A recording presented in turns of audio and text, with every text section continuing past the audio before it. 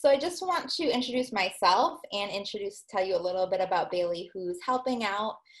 Bailey is also what we call ourselves Mapsters. And again, she's helping with tech today. So if you have any tech related issues, please send her a message. So I graduated from MAPP, as did Bailey, in 2016. And my background is in nonprofits. And I came to MAPP because I felt that the narrative of people as broken or in need of being fixed really did not resonate with me on a truly deep level. And when I saw what positive psychology is about, which is about focusing on what's right with people and what's working, I wanted to learn more. I was all in. And so that has continued to be my focus. I still work in nonprofits. Additionally, I'm a coach. And coaching is all about asking powerful questions to gain a greater awareness and insight. And that is a part of this approach that I'm bringing to this webinar. And just a little bit about Bailey, I just want to shout her out. She's also a coach among a woman of many talents. And she's currently offering 30-minute donation-based positive psychology virtual coaching sessions. And all of the donations are going to the Beth Israel Deaconess Medical Center Healthcare Heroes Fund. So I'm just going to put a link to that, Bailey. I know she probably didn't, she didn't ask me to do this. I wanted to do this. But to put a link to where you can check out her coaching sessions, and she's going to donate all the money for that. So I highly recommend, if you are in need of some coaching, if you're feeling stuck or overwhelmed, reach out to her.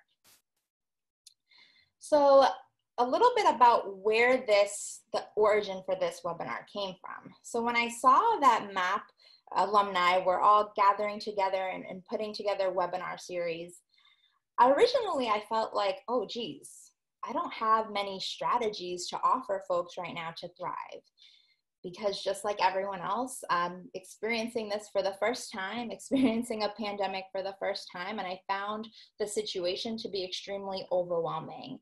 And in my work, I only like to share solutions and tools that have personally worked for me.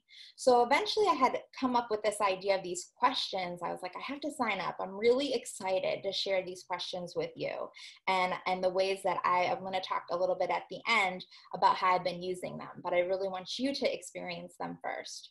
So I know we have people from all different backgrounds, some more familiar with positive psychology than others. So I just want to talk just really briefly about what positive psychology is. And sometimes I think people who might not be familiar with it, they think that it's only about thinking positively, and it can come off as very, like Pollyanna-ish. I can never say that word totally, but like, oh, just everything's great and nothing's wrong.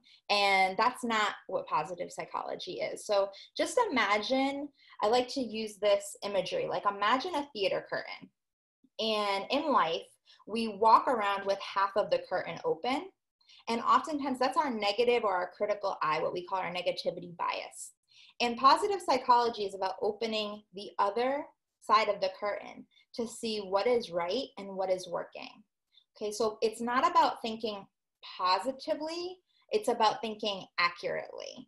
And I think that, in my intention with sharing these today is that I've been finding that a lot of these conversations I've been having, many of our conversations, coronavirus, COVID, pandemic, it's a topic of conversation. It's really hard to get away from. But what I was thinking was, how can we, yes, we need to talk about this. We need to process what's going on. But I kept going to this place of doom and gloom. And I thought, how could I actually create a structure for more constructive processing experience? And what I was doing was I was looking at the conversations that I was leaving feeling just slightly better, just identifying a little bit about what worked in that conversation and what was different. And that is what led me to create these set of questions. And just a bit about, because I do want to dive into the questions, just a little bit about these questions and positive psychology. So if you are familiar with positive psychology and you're really into the research, these questions are grounded in both theory and research. So thinking about the, what's called, if you're familiar, the VIA character strengths, and I'm not going to go too much into the VIA character strengths, but essentially we have all 24 strengths, and research reveals that people who use their strengths are 18 times more likely to be flourishing than those who do not use their strengths. And there is a free assessment, and Bailey, I don't know if you can throw it in the chat if possible, to take the free assessment, the character strengths, on the website if people are interested. I also went back to the research on, it's one of the foundational things that we learn in the MAPP program. Our first week is on positive emotions, and the research is done by Barb Fredrickson. And I was on a call with other MAPP alumni, and somebody brought up such a great point that I hadn't even thought about, that, positive emotions, I haven't thought about it during this whole situation, that positive emotions are not just about being happy, but there are other positive emotions such as hope, love, joy, gratitude, awe, inspiration, and serenity. So those positive emotions in particular, there are a couple others, but those in particular really resonated with me right now. So being able to access and tap into a whole wealth of our positive emotional reserve. These questions are also grounded, and some of them towards the end, you'll really see this. It's a methodology called appreciative inquiry, and it's my absolute favorite tool in my toolkit. It's a philosophy, it's a strengths-based framework, and it's a methodology. So it's all of these things. And one of the principles of appreciative inquiry, we call it AI, is that the act of inquiry in itself is an intervention. So as a positive psychology practitioner, we're all about positive interventions. So I was thinking that right now, using our character strengths, one of our character strengths of curiosity, that in itself, by asking questions, is a positive intervention. And another principle that these questions are rooted in of appreciative inquiry is the anticipatory principle, which believes that the way we talk about the future and the images that we see of the future, they impact our behavior. So a positive image generates positive potential. And I'm going to read one of my favorite lines that I feel so beautifully resonates with me today and where we're at. It's by David Cooprider. He's the co-creator of Appreciative Inquiry. And he says, emotion, meaning, and purpose will guide the future. And I just love that line. And I feel that now more than ever truly touches me, thinking about what will our values be in the future? What will the future look like? Not a couple months from now, but we're talking years from now. So with that being said, let's jump right into, oh, Rain, you do? Okay, I see the comment. Oh my God, I love appreciative inquiry. It's my favorite tool. So I love seeing that. And you're doing, I know you, and you know you're doing amazing work. So that doesn't surprise me. So let's just jump into the question. So the way it's going to work is I'm going to read the question and I'll share my response as well, but I really want to hear your response. That's more interesting to me. And then at the end, we will just close out and I'll talk a little bit about how I have used these questions and other ways that you can take them back to your family, your friends, and your workplace. Okay, so give me one moment. I'm just going to share my screen with you all.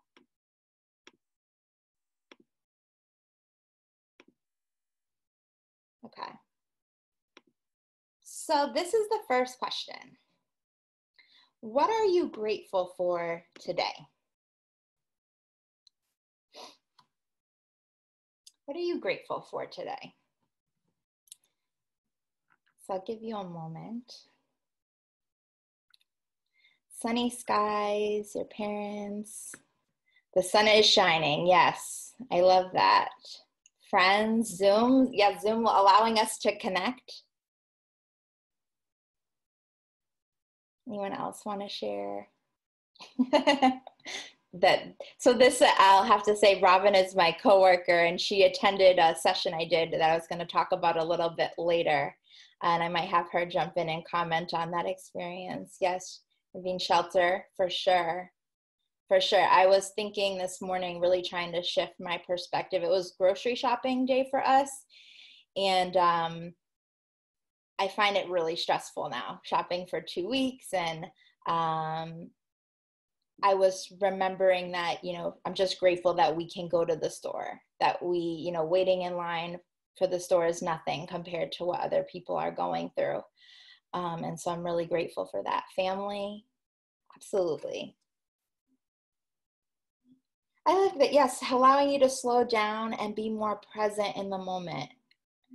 Yeah, yes, definitely.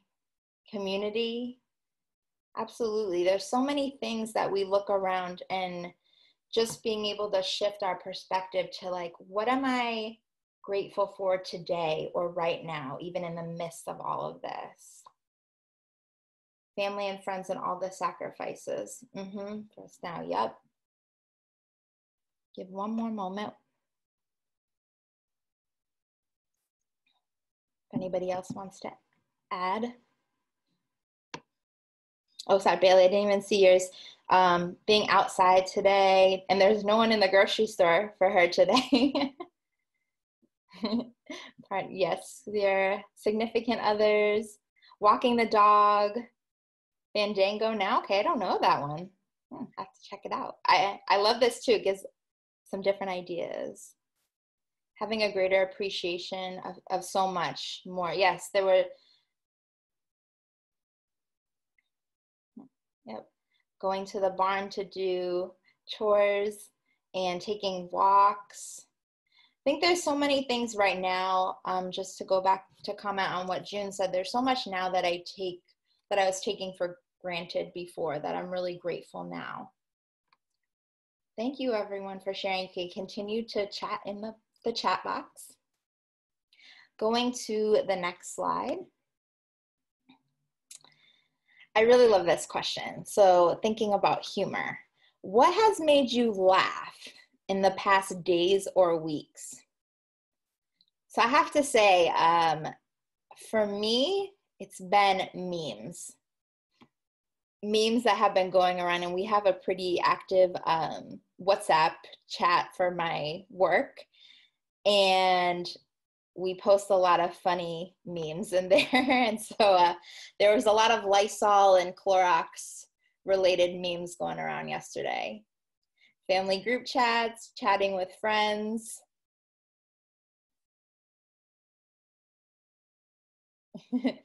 See people also saying memes, yes, to memes. The memes have been good. They've been really good. Facebook giggles, things that people are posting on social media. Yeah, silly things on Facebook for sure. Satire videos. The last season of Modern Family. Okay, I haven't checked it out yet. FaceTiming. Political driven cartoons, definitely. Yes, definitely the memes, the ones about parents who are homeschooling. Yeah, there's been a lot of things. Oh, TikTok. Okay. I'm actually not on TikTok, but I've been seeing some of the videos, so I might have to check that out more. Yeah, there are some funny parenting. I mean, I'm not a parent, but some of them have been very funny about like taking off the sticker of honor roll student off the car, or like calling in a substitute teacher. All right, I love those. They always bring a smile to my face. And it's just so important to savor the things that make us smile and make us laugh. And yeah, I just thinking about all the comedians who are trying to do their comedy to this, no response. They're just hoping on the other end that people are laughing at them. And I feel for them as somebody who does a lot of online teaching. But we also, yeah, Saturday Night Live, there was a good one of Zoom calls. If you guys missed that, check that out. It was really funny, very relatable. Okay, so for the next question, and thank you everybody for participating. I think it makes it, I would love to do this where everybody actually says verbally, but it wasn't possible for this type of experience, but I just love that you're participating in the chat. Thank you. So the next question is, what creative endeavors by yourself or others have you found moving, inspiring, or joyful during this time? I just saw a post actually right before we got on here of this woman whose family is immunocompromised, and they've been making masks and sending them out. And she made like 3,000 masks for people. And I was just found that so inspiring and so moving that even though she's and her family are at risk, they're still giving to others. Writing and playing music. Yeah, somebody else, Michelle, you also said mask making and different ways that people are getting creative with that. I also love the all the parties that are happening. So D Nice on Instagram with that club quarantine. I am finding too that I'm really enjoying watching newscasters at home with their families there. People putting up signs to honor healthcare workers and all essential workers. Absolutely. Yeah, the people in Italy singing out their windows. And I think they're doing some of that in New York City as well. I think they sang Lean on Me the other day. Actually, yep, New York City clapping, making all the noise, acknowledging our hospital workers and all the frontline workers. Virtual concerts. Yeah, did anybody see the forget the name, but he does some good news, and he had the cast of Hamilton come and sing to that little girl. That was really fun. Drive-by birthday greetings. Yeah, I saw a drive-by baby shower the other day. Gym community got really active with keeping track of each other, creating a virtual marathon, holding training sessions on Zoom, meditation sessions on Zoom. Yeah, so many ways that Zoom is used now. Reporters and newscasters without professional hair and makeup. Yeah, definitely. Oh, also created my fiance cut my bangs last week, and my hairdresser was on video. So I thought that was pretty interesting. Turned out good. Student went to mother's assisted living place and played music for them. Oh, that's beautiful. I've also seen so many teachers like reading in the front yard of a kid's house that might need it. Quarantine outfits of the day. Getting creative with our quarantine outfits. So continue to post in the chat. I'm going to move on to the next question, but I love these. They're bringing a smile to my face. A patient transporter singing to patients. A jogger dressing up in characters, and this is in Mount Laurel. Yeah, I've also seen I think it's really cool, the safari or the bear hunt that they've been doing for kids. We saw them in a neighborhood when we went for a walk, and I was taking pictures. I was participating in the bear hunt. I thought it was really cool. And a lot of these things too, they also, some of them have humor in them as well. So they're creative. We're appreciating or awe. So I was talking about positive emotions before, just seeing all the people come out for the first responders and for the essential workers is really a beautiful moment of the human spirit and coming together. I'm going to move on to the next question. So you can keep answering the first question, the last question in the box. So when this is over, what do you want to remember not to take for granted?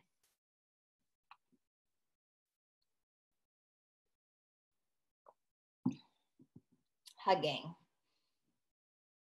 Yeah, I was watching CNN, and Elmo was saying there's a Sesame Street, and Elmo misses hugging his friends, and thinking of all those kids it must be really hard for. Spare time, ability to be with your children, life, yeah. Weekend spare time, The need to not be productive. Spending quality time with family and friends. 1,000 puzzles. Days of the week by name. Yes, for sure.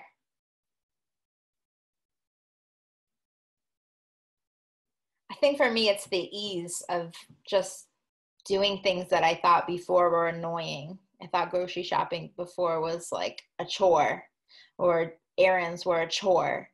And now I'm like, wow, that's a privilege to do those things. Public transportation, for sure. I don't want to take for granted fresh air and people's smiles, contact with others. So I see a lot of social connection that's not distanced in here.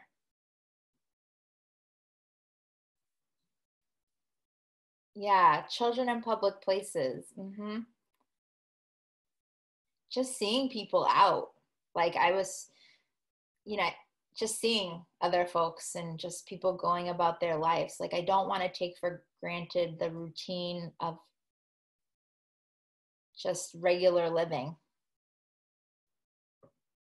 So yeah, I see more family and friends. I resonate with that. I don't want to take that for granted, that there's people in our lives, and that, before it was easy to get caught up in just life, and now really being brought back to remember how precious it is, and that it's really a privilege to get to be with other people.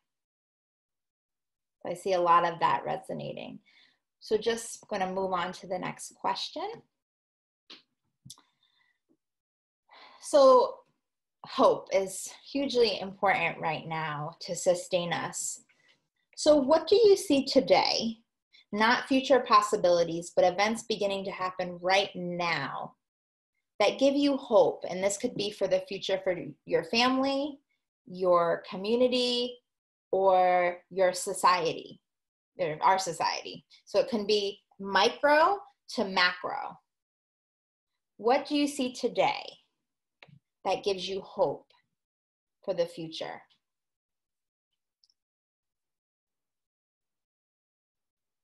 How the earth is responding. Yeah, somebody else said Larry said taking care of the earth. Kindness.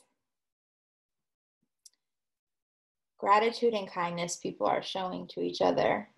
So I can see that too, like even though we're kind of forced to be kind to the earth right now, we're also being kind to our environment. Yes, people are learning to adapt. Businesses, as well as people who are willing to learn and to adapt. Oh, people who are actively working on self-improvement right now during the time. Yeah, haven't thought about that one. That hasn't come to my mind. Realizing that being productive is not all that. Yes, so I think going back to what somebody had said in terms of that pause, that we can just, maybe our society will go a little bit slower. Open-mindedness. I resonate with that, Michelle. Most important is taking time. A new normal. Yeah, I love that. So do we want to return to the way things were? Do we want to create a new normal from this, and hope, is stemming from this creative and productive changes that we're seeing? People being in the present right now. Yep, I think, Michelle, that's going back to creating a new normal, I think. People are slowing down.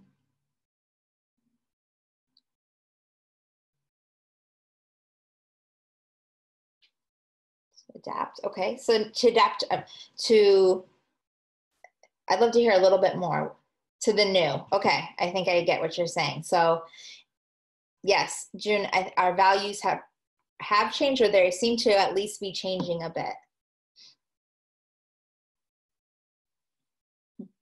Taking time with children, taking time with family. So there are moments right now that's happening, that's giving hope. Kathy said, teaching her how to be more resilient. And I think too, I think it's allowing us to tap into that resiliency that is already within us. And I love that. Being out in nature. Yeah, I have a lot of, I resonate with a lot of comments that are coming out, that it's giving me hope for the future of how we change how we are with each other in smaller groups, in our interpersonal relationships, and also how we view our community, recognizing that need for small businesses and to support them and how vital they are to our community, and then for society and our shift in values. So just want to be conscientious of your time as well and go, this is our last question. Okay, so you can continue chatting in the chat box. So now I'm going to take you, we're going to journey into the future. So imagine it is 5 years from now, and news channels all over the world, because we're experiencing this all together, all over the world are talking about the anniversary of the pandemic. What will be one lasting positive change to society that they'll be talking about? Something new, different, better. And what do you see in terms of purpose, values, systems, people, ways of working, or something else? So it's 5 years from now, and this event has fundamentally shifted us for the better. What do you see? What are we talking about in 5 years? What are they saying on the news? What's changed? School slowed down and focusing on social, emotional first. Everyone working more as a team, working together. People are reaching out to each other in more open ways, strengthening relationships. I think for me, putting people first. Putting people first is what I want us to be saying. That our values have truly changed away from the economics to taking care of each other, taking care of people. Because we can't have a functioning society if we don't take care of everybody. The value of low-wage workers will be much more apparent, and they'll be paid better. Yeah, so hopefully changing our system. Appreciating the farmer, the grocer, all the employees in that chain. Absolutely. I would love if they were saying all of these things. You know, I think one of the themes that I see is that the interconnectedness, that our society recognizes how interconnected we are, and that we create this system to support that. And June, you just said universal health care. Absolutely. And that for me goes back to we're interconnected, that we need to care for everybody, or it impacts everyone. A shift in, you guys are going fast, the value of government. Going back to the role and valuing of government, it sounds like a shift in priorities, a realization of what's truly important. Telemedicine common. Yeah, so like maybe even more innovation of things that we before didn't think were possible. In 5 years from now, we might be saying, we vote like, that was crazy how we never did that before, and now we're doing it.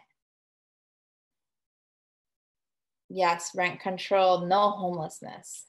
That would be incredible. 5 years from now, if we could eradicate homeless, everybody has a home. I like this, going back to something, you know, we're going from big to small, right? So bake bread at home, focusing, and that goes back to like focusing on local, focusing on caring for each other in our communities, and extension that to society on a societal level. So continue to type in the chat for this question. I'm just going to stop sharing my screen. I just want to share. So first of all, thank you all for participating. It's what makes it more meaningful. I want to just talk a little bit, and if you know you have to head off, I totally understand, because it was a 30-minute session. We do have some time for Q&A, and I also want to chat about how I've used this. Oh, thank you, Michelle. I just want to talk about how I've used this in case you're interested in taking it back, particularly in a workplace. That was one thing I'm going to just chat about. So thank you for joining. I'm going to stop sharing my screen, and I'm just going to talk a little bit about, just want to make sure I can still see your comments. Just want to share a little bit how I've used this already. Okay, so I've used these questions both at work and in my personal life. So at work, for example, on our team meetings, we start with an icebreaker question. So if it's my turn, I'll throw out one of these questions. I've also used it when I've been talking in conversation with friends and the conversation really has gone into a downward spiral. I'll ask one of these questions, like imagine 5 years from now, like what's new, better, different? So that it's a way to infuse some type of hope or positivity into that conversation. And then I also led a session with team members at my work, and we answered all the questions in the order that I presented them to you. And so there were 6 of us, and we ended up getting through all 6 questions in an hour. And that was without any timekeeping. So just want to give you a sense in case you're interested in facilitating with a group. There was no discussion. So the way it went was a question was posed and, I would start, and then everybody each jumped in and went around to answer the questions. And for those of you who are interested in thinking more about company culture and are familiar with the concept of psychological safety, the order of the questions are really designed in a way to promote psychological safety. So psychological safety is about feeling so you can ask, like, is it safe to take risks and be vulnerable in front of each other? You can pose, okay, do I feel safe enough to be vulnerable with this person? And so, the questions become, as you can see, a little more and more vulnerable, allowing individuals to really navigate how much they'd like to disclose. So that's really all I have. But I'm more than willing to take questions if you have any questions. Oh, thank you so much. Shifting more for our mind to focus on hope, comfort, in a realistic manner. Absolutely. Thank you, Kathy. I appreciate that. These have really helped me. Like I said in the beginning, it's coming from a place of, I recognize there's so many horrible things happening and it's hard to shut down the news, but also looking at maybe we can change the questions that we're asking to give us that hope, because that hope and those positive energy really fuels, and our positive emotions really fuel our resilience, which we need right now. Thank you, June. Happy to take any questions, and if there are no questions, we can hop off, but I can wait. Let me just check this in.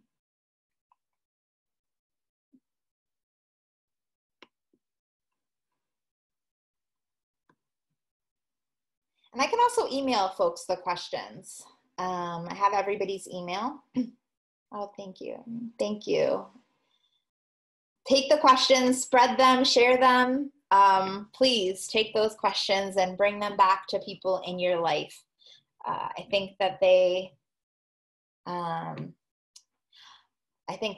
have that, are powerful. So Michelle, I will get out those questions this week for you all. So is there a place so just to answer Robin's question, is there a place to go for more info about appreciative inquiry? There's a lot of information actually on appreciative inquiry. There's the Appreciative Inquiry Commons, and it's open source and it has so much information. There's a lot out there. I'm trying to think for a lay audience. There's a lot of academic stuff out there. So I can also, because I know Robin, I can also point you in some direction, but if people are interested, there is a great book that right now I can't remember. It's on my bookshelf actually behind me. I can grab it, but let me just answer some more questions. Do I have a strategy for staying in the positive, shifting from negative? That's a great question. Do I personally have a strategy? This is actually challenging for me.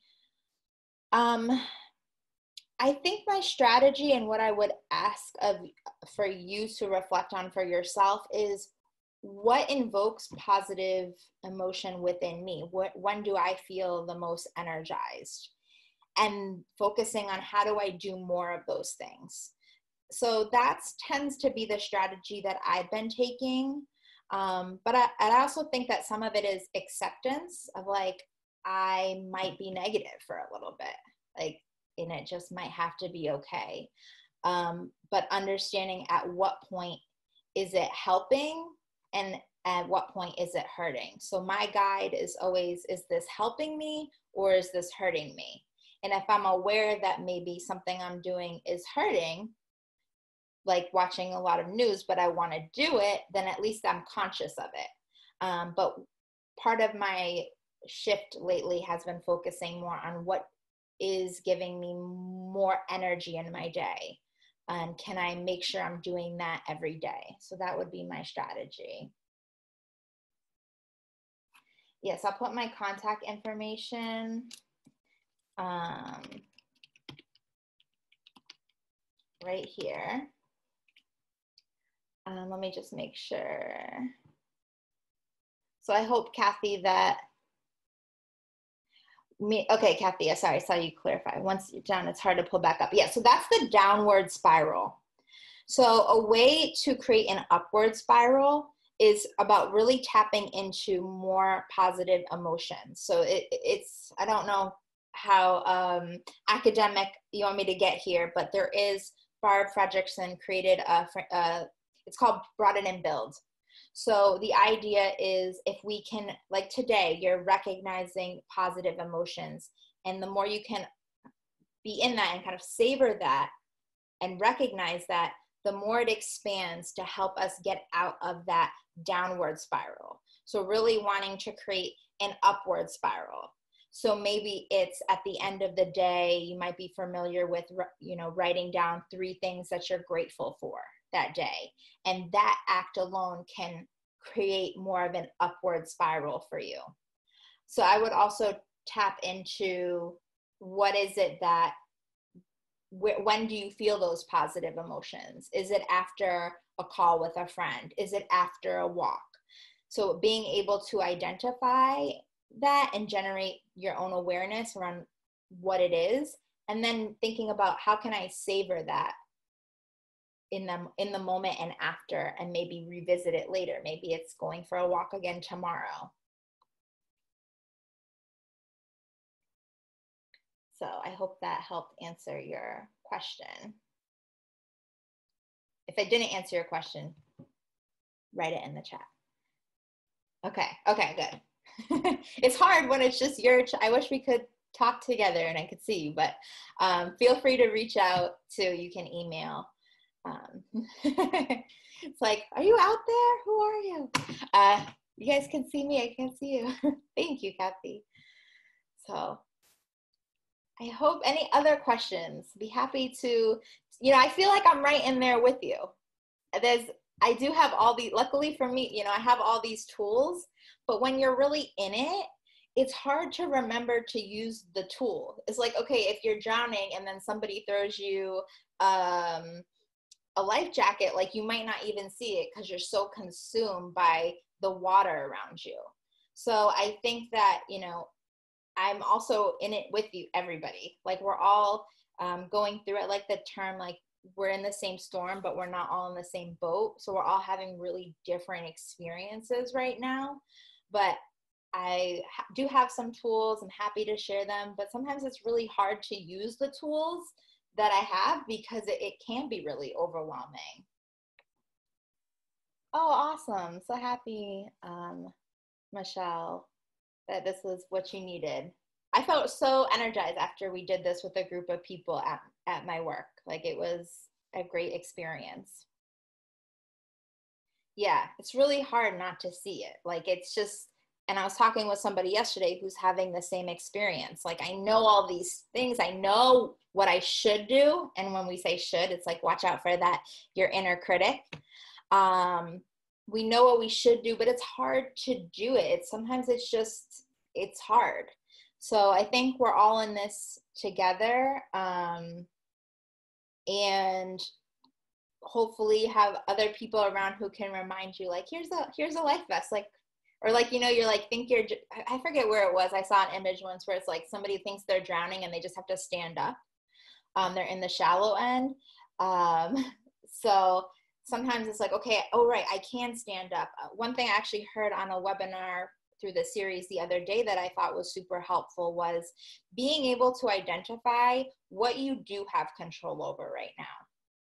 So I found that really helpful, and thinking about, okay, what do I have control over? I can control how much I clean. You know, I can have a clean space. I can work out. I can sit at my desk and go to work and just focus. For me, it's been helpful to break it one day at a time. Like, okay, this is my plan for tomorrow. What am I going to do tomorrow?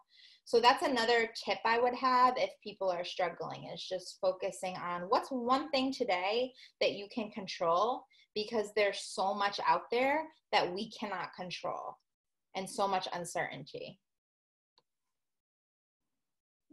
And I think just one thing I thought too is that, you know, I don't have the answer for you, which is why I brought you questions, right? So if I have the answers, I'll definitely give them to you. But that's where I find that right now questions can be really powerful to unlocking the answer within, and just other people reading that you're feeling energized. And that is the power of a question. Thank you, everybody. Thanks so much. I'm going to take your positive energy and I'm going to apply it to the rest of my day.